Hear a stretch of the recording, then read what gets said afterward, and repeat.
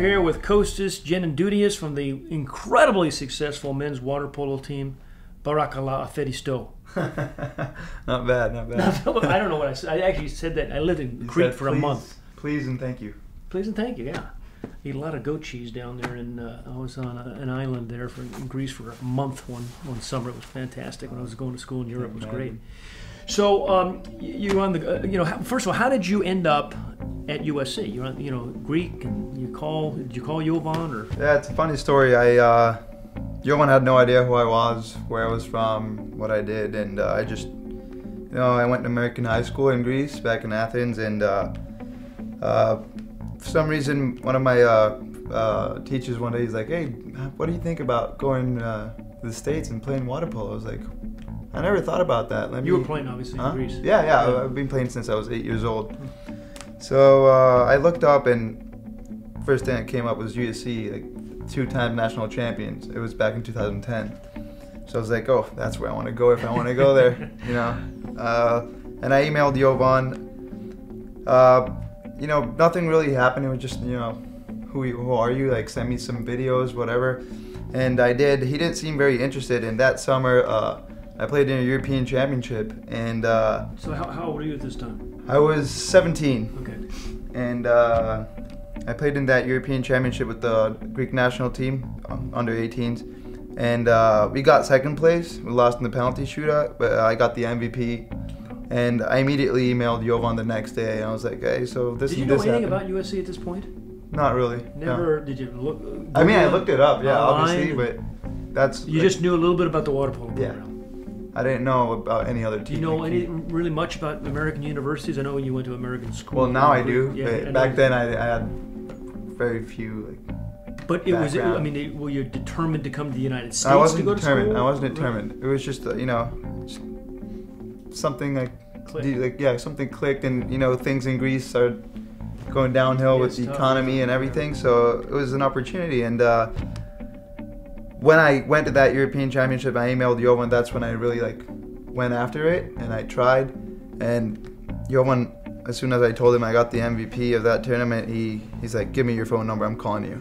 So he called me. We had like a 2-hour phone call, and He called you. Huh? Yeah.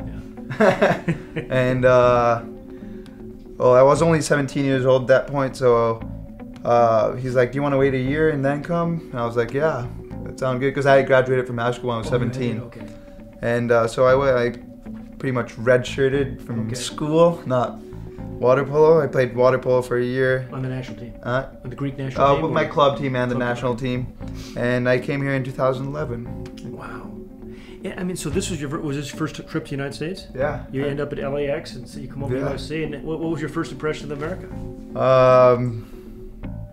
Totally different. I mean, I arrived at the airport with my father, and I saw Coach Pinta over there, and he's like, "Hey," I was like, "Hey, you must be Marco." He's like, "Yeah, let's go." I was like, "All right." I was kind of nervous. I saw the campus. It was, it was beautiful. I was like, "All right, I belong here." It's too late at that point to turn around. Yeah.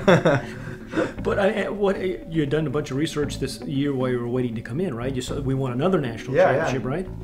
Yeah. Were you able to watch video of the? I didn't watch the game, no, because I actually had practice during the game. Hour differences, and it was a morning practice, and I found out. Jovan called me a few days later. I was like, "Oh, congratulations on another. We're gonna get more together," and it happened. Wow. Well, it's been an incredible. I mean, 3-time All-American, 3 national championships. You're a nominee for the Catino Award. The Catino Award, which is the functional equivalent of the Heisman Trophy. When is that name? When's the Catino Award awarded? May 30th, I think. Wow. Yeah. Maybe we've had, I don't know, 3 or 4 of those. It's incredible.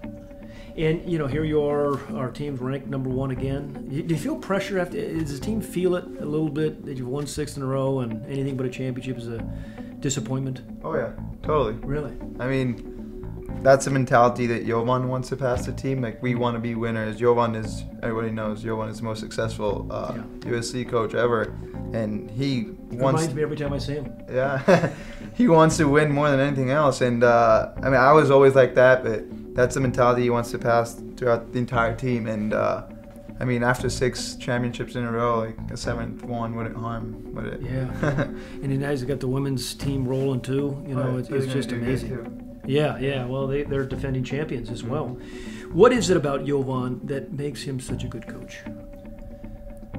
I've never seen a coach sacrifice so much for his team, and you know, he sacrifices so much from his family time, like his own time, life. What, half the team are relatives. What do you mean? He's got a bunch of kids. No, it's he wakes up.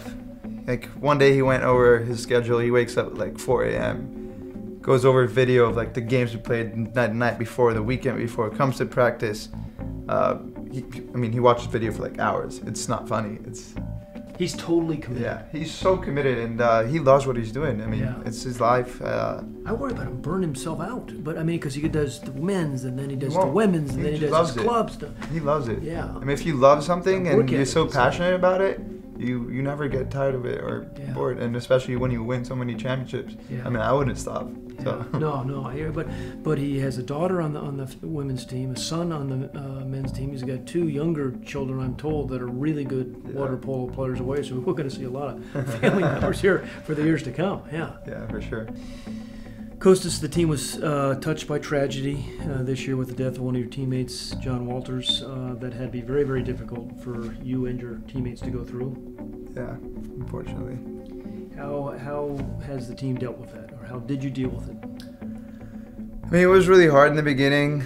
I found out when I was in Greece, and it didn't really hit me until I came back here, and it was, you know, saw my teammates, and actually I got to talk a little bit, and when we went to the memorial, that's when it really hit me. Like, it was, I mean, probably one of the worst days of my life. I don't want to look back to it, but you know, everything we do from now on, it's for John. I said it from the first moment. I hugged Jovan, I hugged Pinta and my other coach, and I said, we're going to win number 7 for John. And Jovan just looked at me, he's like, you better believe it. Well, Kostas, we are so thrilled that you're part of the Trojan family. You're a Trojan for life in that way. So when you go back to Athens, it's good. Love to hear you. Fight on.